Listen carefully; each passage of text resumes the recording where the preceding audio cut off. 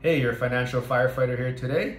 Today, what I'd like to talk about is how I would get started if I was starting my real estate investing journey today. So, let me remind you, I do work for the Honolulu Fire Department. I do work for RE/MAX Honolulu. All the ideas, topics discussed on this channel are on my own. I'm not a financial advisor, but I'm here to hopefully help you get started in your out-of-state real estate investing journey. So, if I was starting today, what would be the first thing that I would do?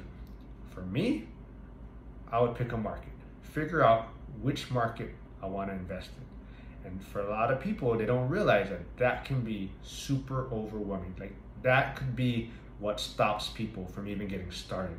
So, people start looking at what markets to invest. They go on different podcasts, different blogs, and they see 5, 10, 15 different markets that people invest in. And it can be overwhelming.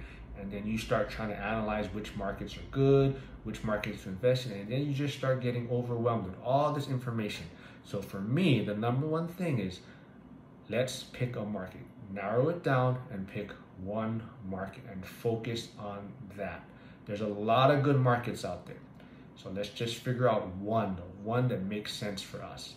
For me, personally, how I picked my market wasn't probably the most analytical way to choose a market.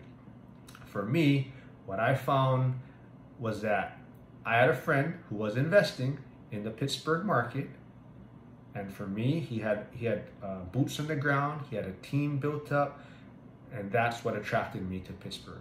Of course, I did my research on Pittsburgh after, as far as looking at some of the key performance indicators like job growth, affordability, population growth.